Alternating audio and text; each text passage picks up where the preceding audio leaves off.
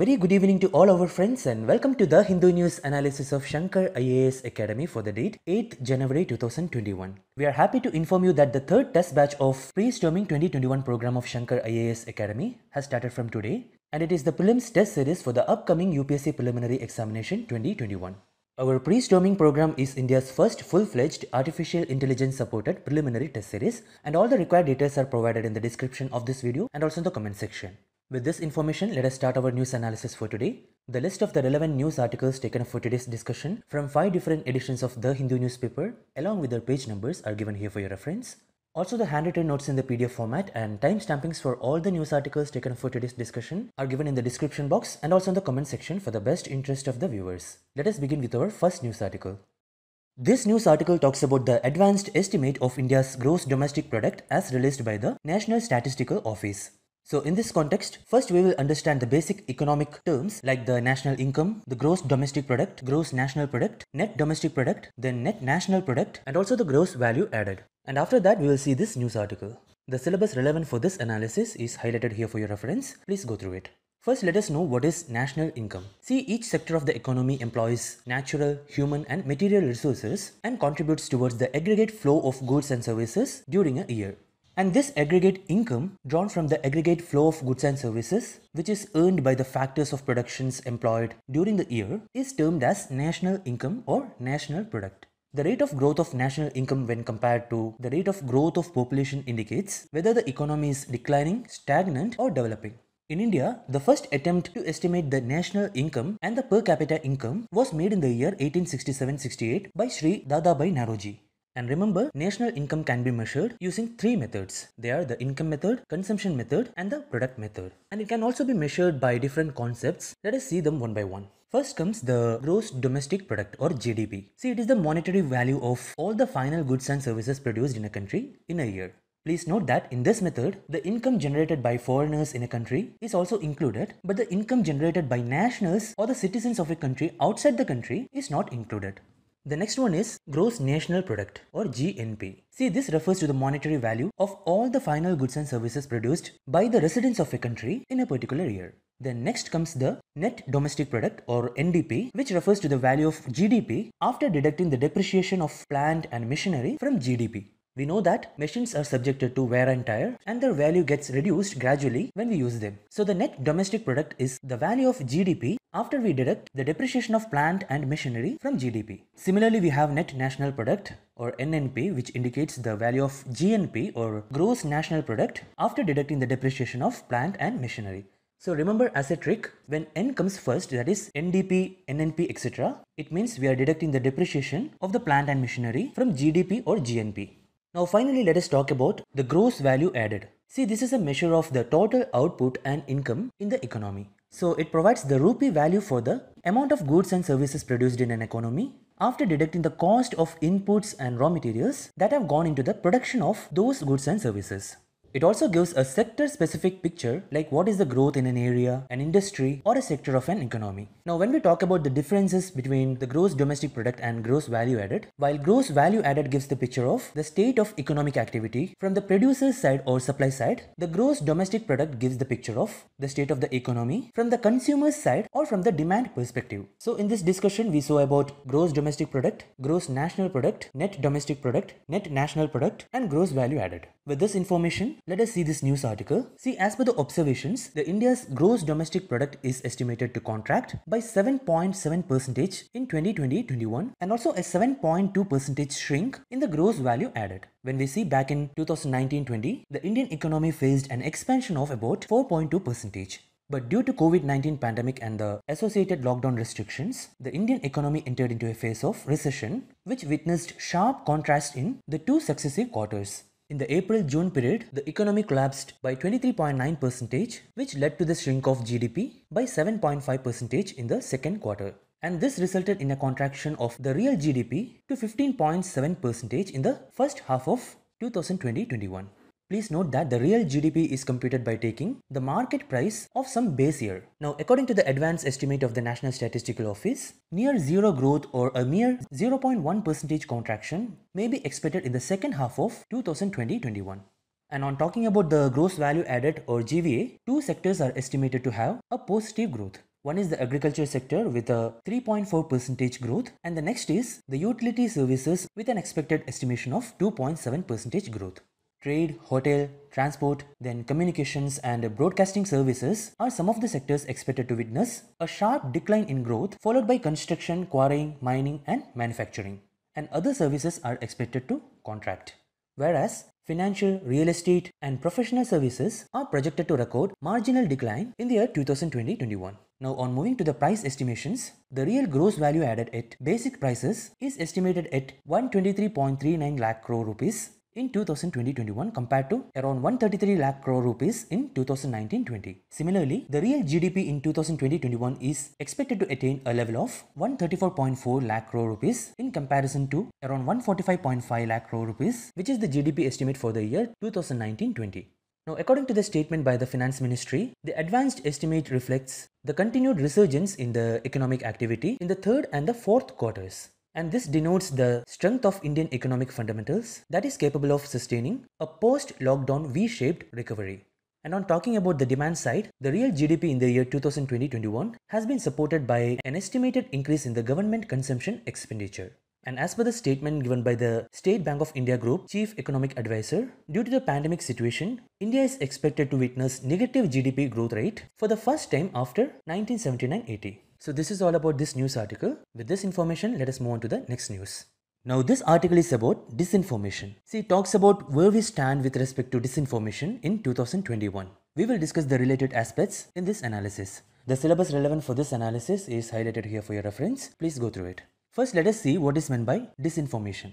See, disinformation refers to knowingly spreading misinformation or false or incorrect information. Therefore, the author calls it as a malaise that has been worsened by the infodemic of the social media age. See, infodemic is a blended word from information and epidemic. So, infodemic refers to an excessive amount of information about a problem like COVID-19 pandemic. So, such excessive information are typically unreliable and they spread rapidly and makes a solution more difficult to achieve. So that is why the Director General of World Health Organization earlier said, we are not just fighting a pandemic, we are fighting an infodemic. So he reportedly added that fake news on COVID-19 pandemic spread faster and easier than the virus, and such misinformation are dangerous.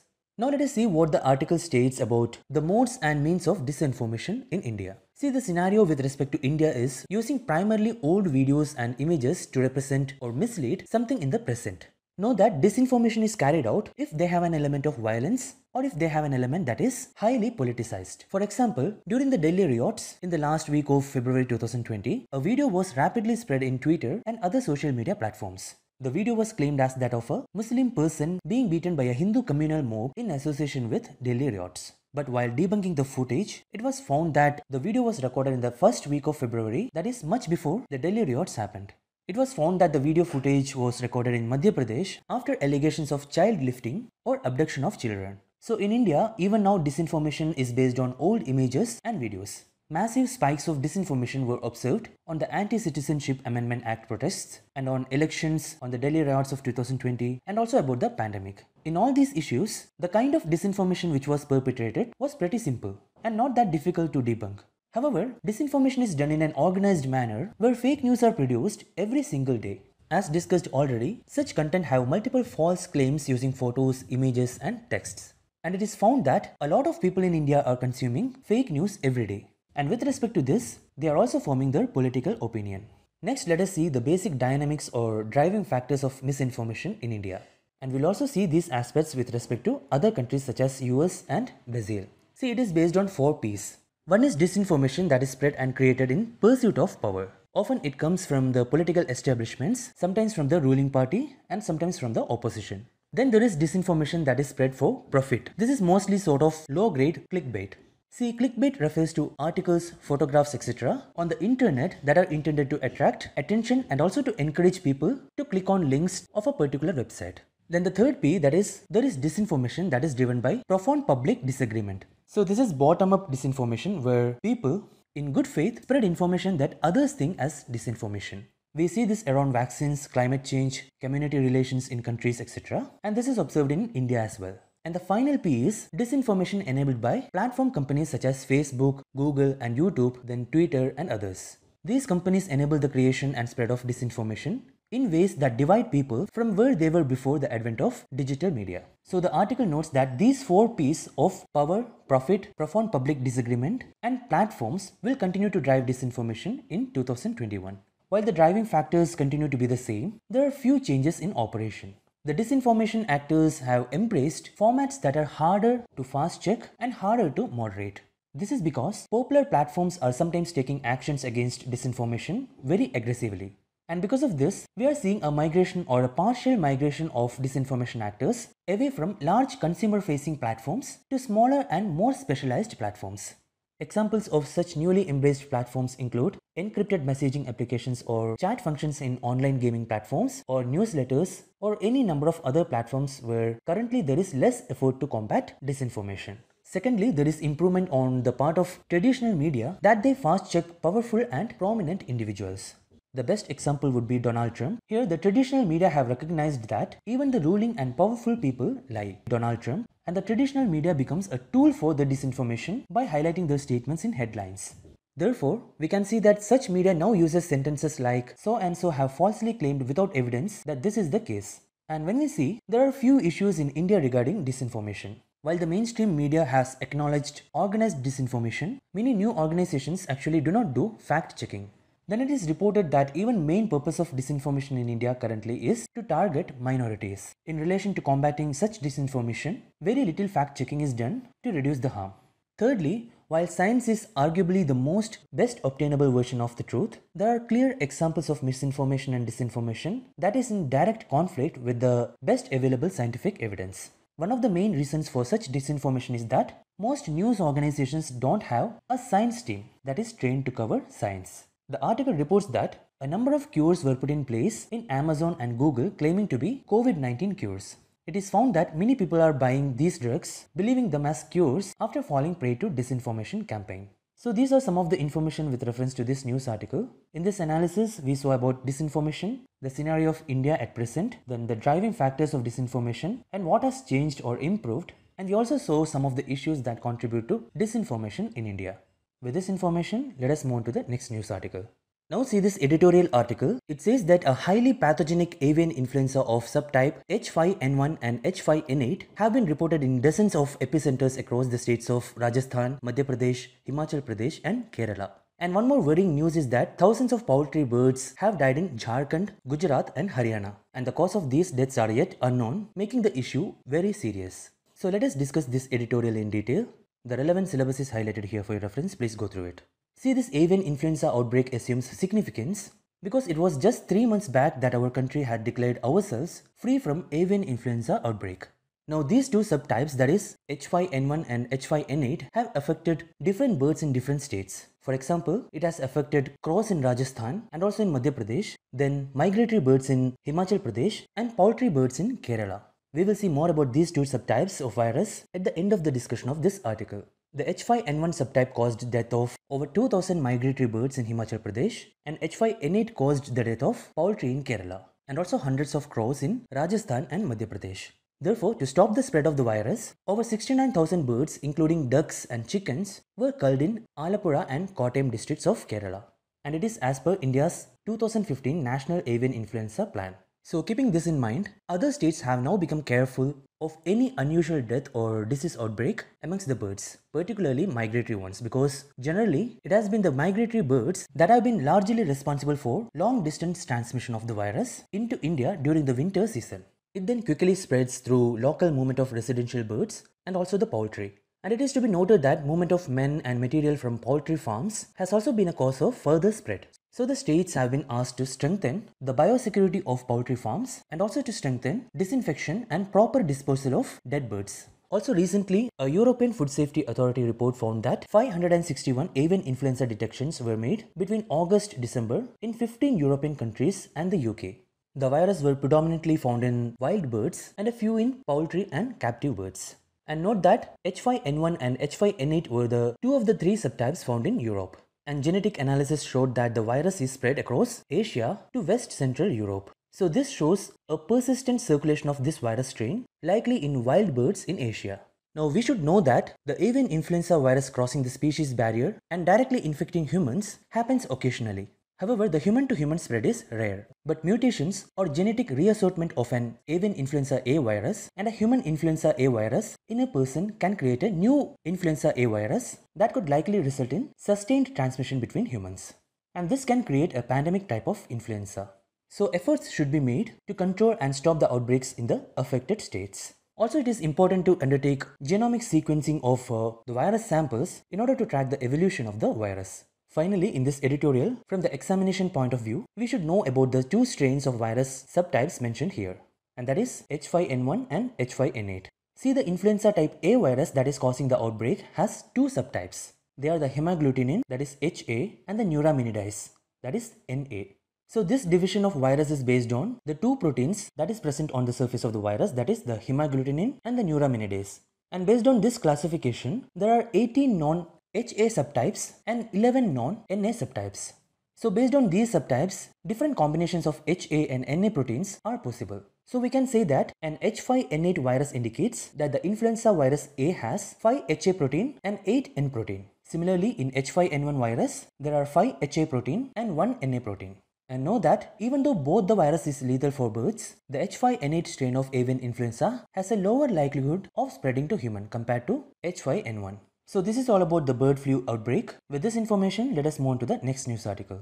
Now have a look at this question. It is based on this news article. Recently it has come to light that the government's 3 top committees on nutrition, which are responsible for providing policy directions and monitoring the implementation of various schemes and reviewing the nutritional status of various states and union territories, have failed to meet even once since the COVID-19 pandemic. So this has come as a shock because they are very much required to meet the developmental aspects of every quarter, and also there is repeated global warnings of rising level of hunger, malnutrition and child mortality. A leading member of one of these bodies, Shankar IAS Academy, who is also known as the Iodine Man of India, claims that the nutrition system in India has collapsed and the situation has gone from bad to worse. So in light of the worsening nutritional status of the country, the cabinet had approved the Poshan Abhiyan or the National Nutrition Mission in December 2017. So in this context, let us have a brief understanding about National Nutrition Mission. See, the Poshan Abhiyan or National Nutrition Mission is a flagship program of the Ministry of Women and Child Development of Government of India.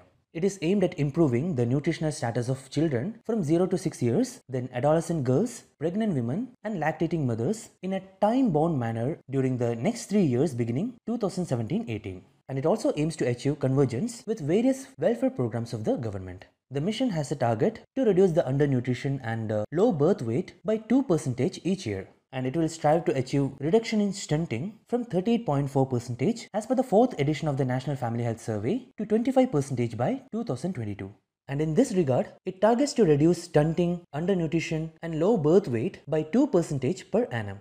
It also aims to bring down the anemia among young children, women and adolescent girls by 3% per annum. So in order to achieve these objectives, 3 committees were set up by the government. And they are the National Nutrition Council, the Executive Committee of National Nutrition Mission and the National Technical Board on Nutrition.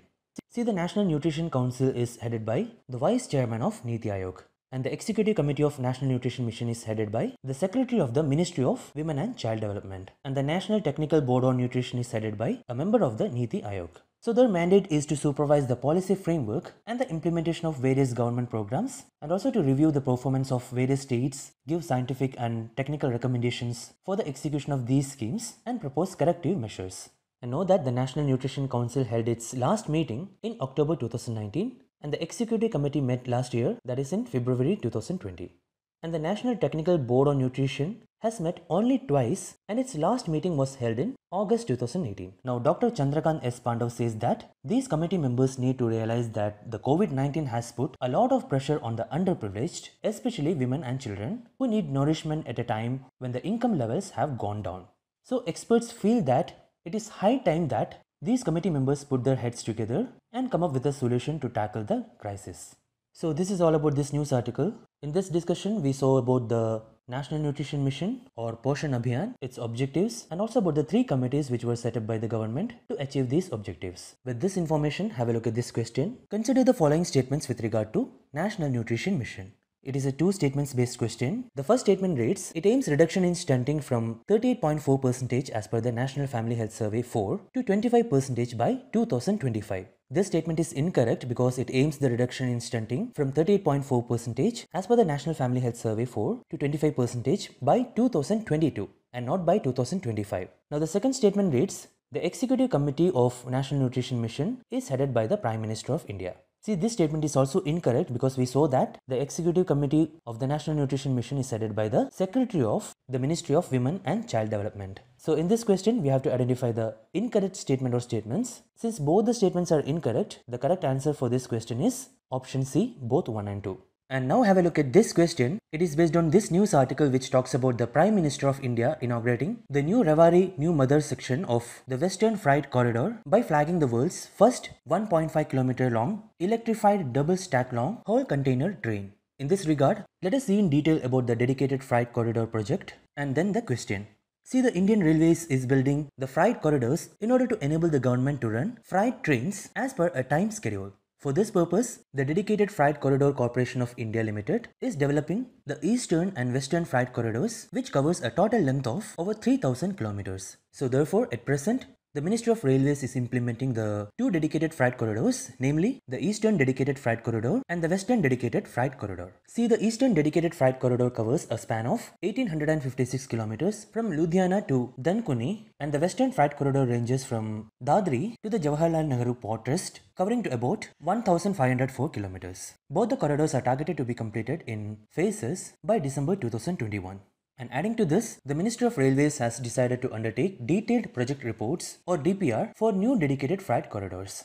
In this regard, a concession agreement has been signed between the Ministry of Railways and the Dedicated Freight Corridor Corporation of India Limited on February 2014. And through this concession agreement, the corporation is joined with others to allow authorized railway users including the Indian Railways to run their own trains on the Dedicated Freight Corridor network. And know that the Dedicated Freight Corridor Corporation of India Limited has been set up as a special purpose vehicle to undertake planning, development, mobilization of financial resources, construction, maintenance and operation of dedicated freight corridors, etc. In the first phase, the organization is constructing the Western Dedicated Freight Corridor and the Eastern Dedicated Freight Corridor, spanning a total length of 3360 kilometers route. And it is also to be noted that the Dedicated Freight Corridor is one of the largest rail infrastructure projects undertaken by the Government of India, which spans around a total length of 3360 kilometers with an overall cost estimated to be around 81,459 crore rupees. Now let us see why this project is important. Remember, currently at present, the freight trains fail to get priority over the passenger trains. But once the freight project is completed, at least 70% of the freight trains will be transferred on the freight corridor network. And this measure will eventually impact in the timely movement of cargo. And adding to this, the freight project also helps e-commerce companies like Amazon and Flipkart to transfer their freight through railways once the dedicated freight corridor project is complete.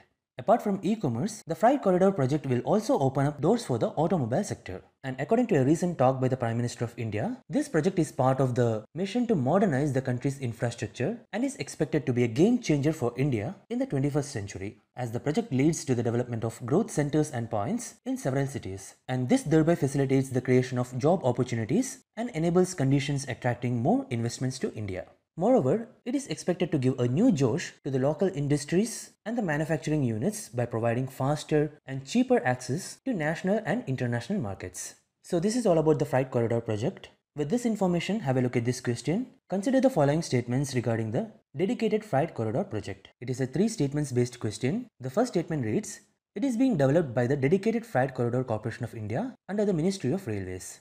Yes, this statement is correct. Now the second statement reads, a concession agreement has been signed between the Ministry of Railways and the Dedicated Freight Corridor Corporation of India Limited. Yes, this statement is also correct. As mentioned, the concession agreement has been signed between the Ministry of Railways and the Dedicated Freight Corridor Corporation of India Limited. And through this concession agreement, the corporation is joined with others to allow authorized railway users, including the Indian Railways, to run their own trains on the Dedicated Freight Corridor network. Now the third statement reads, the Dedicated Freight Corridor is one of the largest rail infrastructure projects undertaken by the Government of India.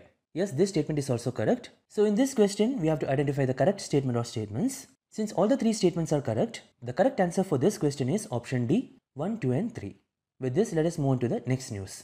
Now have a look at this question. It is based on this news article which talks about the World Food Price Index. The news is that the world food prices rose for a 7th consecutive month in December. So what is this World Food Price Index and who publishes it? See, it is an index which measures monthly changes in the international prices of a basket of goods including cereals, oilseeds, dairy products, meat and sugar.